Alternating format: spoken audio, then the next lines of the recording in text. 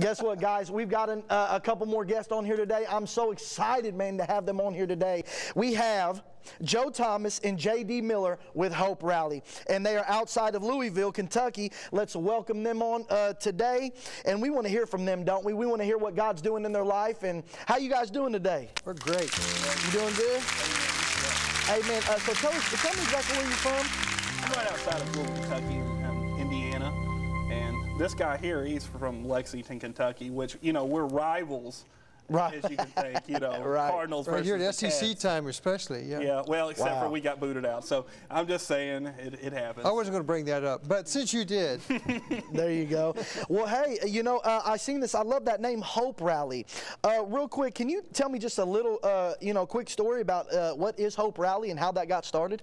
Yeah, Hope Rally is an organization that is to bring hope, awareness, and to show people how to overcome addiction, mental illness, and trauma, which I personally have experienced in my own life. Sure. Wow. Well, you know, Hope Rally, you know, that sounds like it's almost like a revival, man, to go out and have a rally for hope, you know, and just bring people out and give them this hope, because we know Jesus is our blessed hope. Absolutely. I really do love that. You know, I heard you got a good testimony.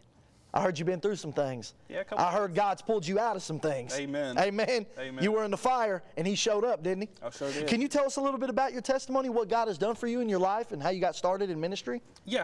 Okay. As a young guy, I grew up with two addicted parents. One was on alcohol, and one was on cocaine, then went to crack. Yeah. And so I grew up in an environment where that was acceptable. That's what people did. At least that was the way I grew up. And I grew up with a father that died when I was 7, and he was kind of my comfort, my refuge at the time.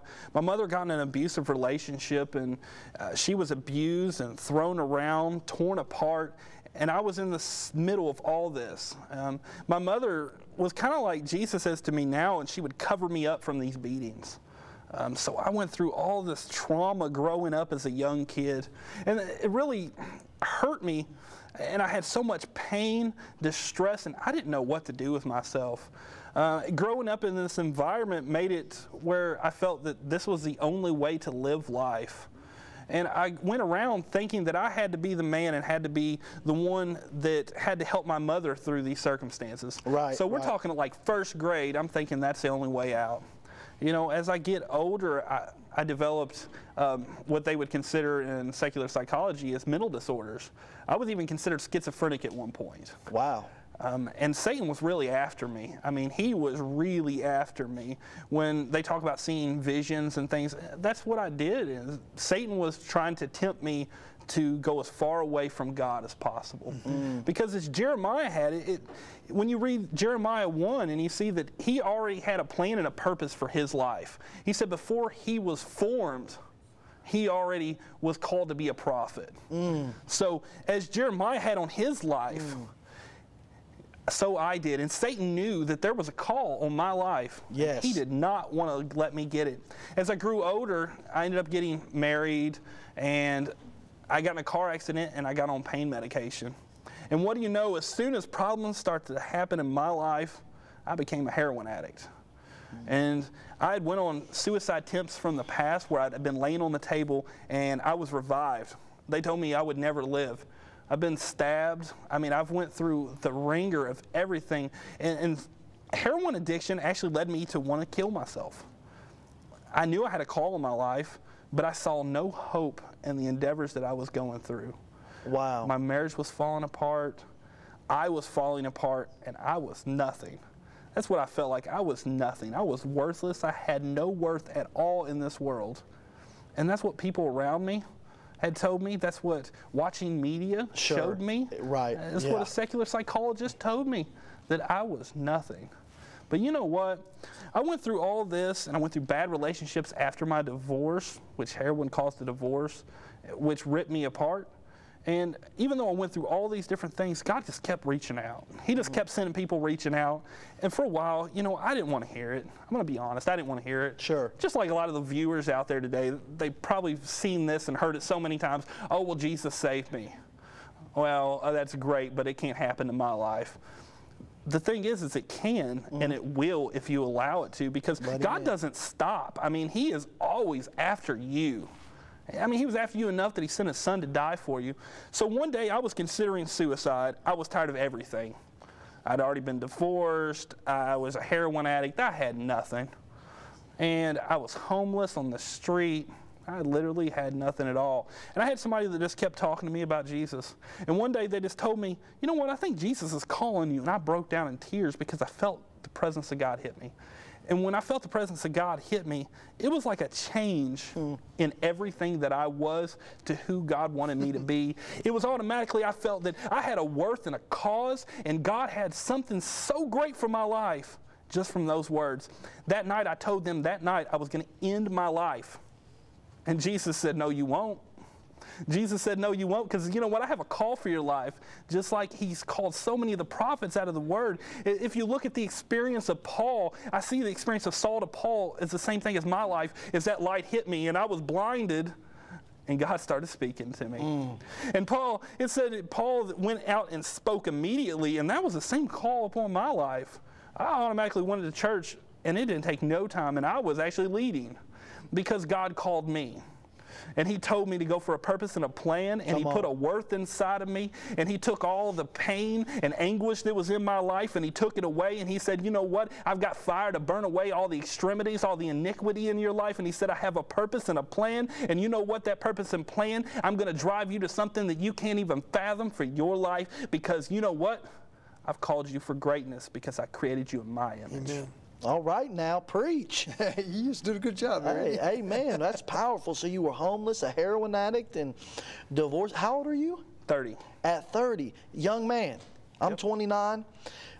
We're still young, but I'll tell you what, man. You know, that just shows right there, if God has a plan for your life. Isaiah 54:17, no weapon formed against me will prosper. Amen. And every tongue that rises up against us in judgment, He will condemn. I love that, man, about, you know, just how God really pulled you out. And you know, He will send somebody, won't He? Amen. He'll send somebody to tell you God's got a plan for you. Let me ask you a question. Not just through your testimony, but with the Hope Rally, why are you doing this?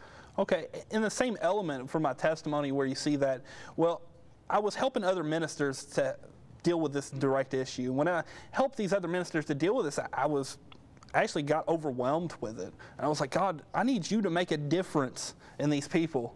Honestly, I want to tell everyone there, this is the most powerful prayer to pray, but sometimes this is the worst prayer to pray, because He's very likely to give you the same answer He gave me. I called you. And, wow. And so I automatically stood up and said, all right, God, what do you want me to do? It wasn't about can I, will I? It was about, God, here I am. Send me, as Isaiah 6 says.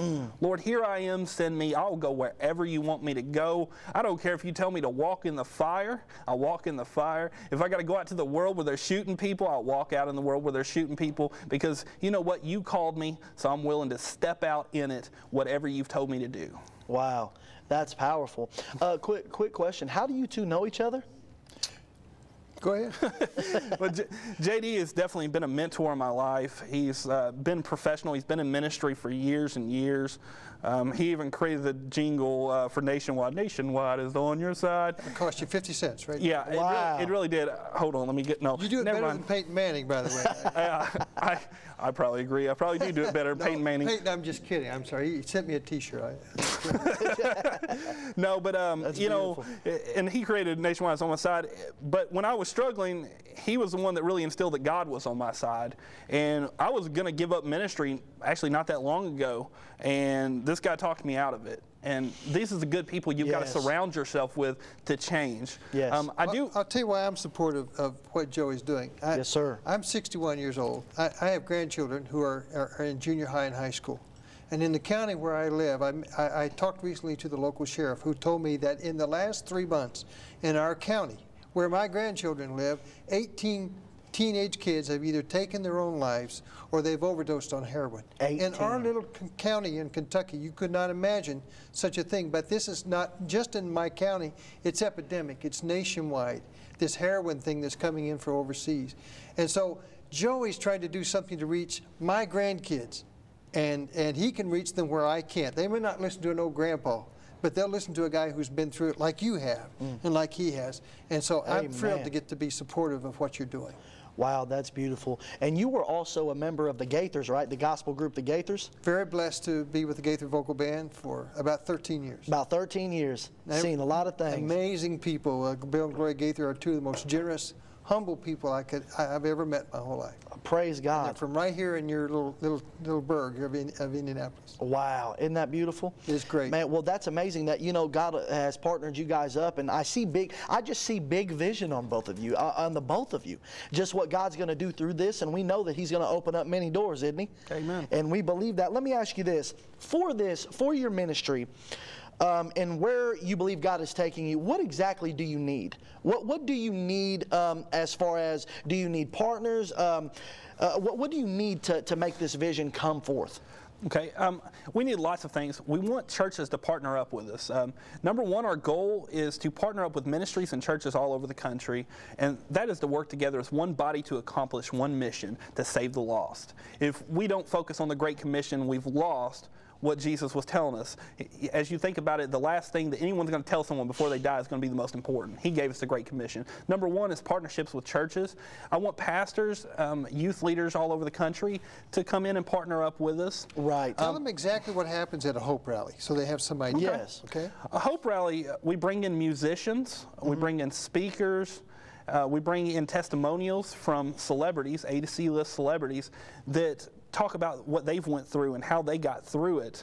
And through these circumstances, we can reform and restructure their brain. I also talk about the process in which the Bible can restructure your brain and can help cure you from these elements. Just as I was cured, I don't believe that I just stepped out and I still struggle with the same issues. I believe that I was actually cured from Jesus.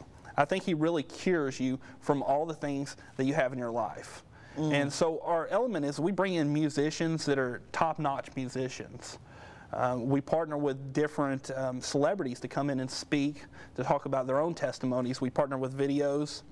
We bring all these in there, and then we have kind of like a sermon at the end. Honestly, it's roughly a big concert that turns into a revival.